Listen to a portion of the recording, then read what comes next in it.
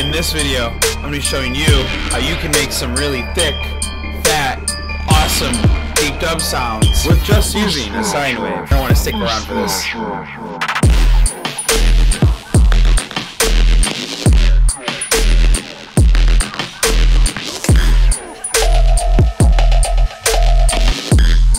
Break it down for you real quick. Just simple, nice little LFO. Nice little reefer. It's pretty much cranked all the way to the end. It literally is. So, and then the resonance is on 35. Have the master on the sound all the way up. There's a bunch of FX things here, which are pretty much just effectors for just different varieties of sound. So if I turn this up, so I'll get into that later. Without using OTT, the sine wave method isn't really gonna work. T with maybe whatever gain you want, but the depth at 100. Nice OTT sound. So that's that, and then I put in a blood overdrive the sound. Then I cleaned up quite a bit of the sound. I did this weird EQ, and then I did this EQ to clean up some highs, because that is just producing a lot of highs. What it comes down to is I'm really just pushing this sound a lot. So like this is without it. Right, it's got that like nice kind of bass to it. Now we can build the tempo. I'm doing this style of make a one shot, add delay, give it space, and create that like deep sense to it, right? So I put it at 130. Now there's other ways to make deep dub for sure, but this is the style I really like and I resonate with. I put 130. You can do kind of anything you want. When it comes to it, maybe like in the 100 range or the 170 range, I would just be a little careful. You're just gonna have to like process it differently, and you might have, I don't know, play around with it, and yeah, just automate it, and you can get some really cool results. You know, I don't really try to go too much and just like crazy sub arrangements. I just want that like nice.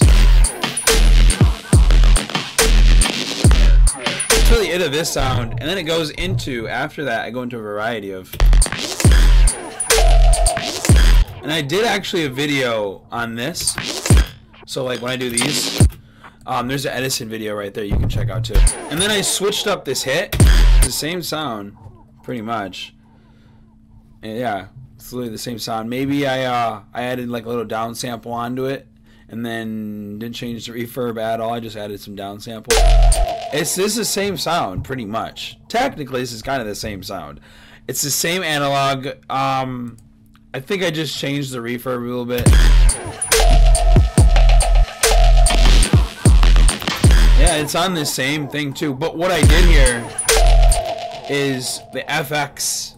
So how it's getting this really nice tonal thing instead of like, you know, that raspy stuff, is I went to ring. Now ring is very violent sometimes, so you want to make sure you have a nice kind of sound to maybe do it. You're gonna get some really cool results. You can copy that if you want. And then I go into more different tones throughout, and I just go into different sections. It's the same sound, right? But yeah. And then let's go into like the arrangement really quick. So the arrangement of this is this, it's just a little off. If I'm correct, I go into like 1/16, and then it's just like 1/16 off pretty much, and then I put this one off just a little bit, just to mess with the flow a little bit, you know. And that's pretty much just the whole vibe. They're just off a little bit. I put another one off a little bit, you know. When it comes to the background, I really did want to fill it up a lot. So impact there, Bayonetta samples in there, and then I kind of did some refurbing stuff. I put that low in the background, just kind of give it that nice deep dub vibe. So that's that. And then we have some of these, but these are stretched in a weird way. And then this one says headshot, right? But when they're like not stretched, this is what they sound like. Gotcha. Oh yeah, it says gotcha, but it kind of sounds like headshot.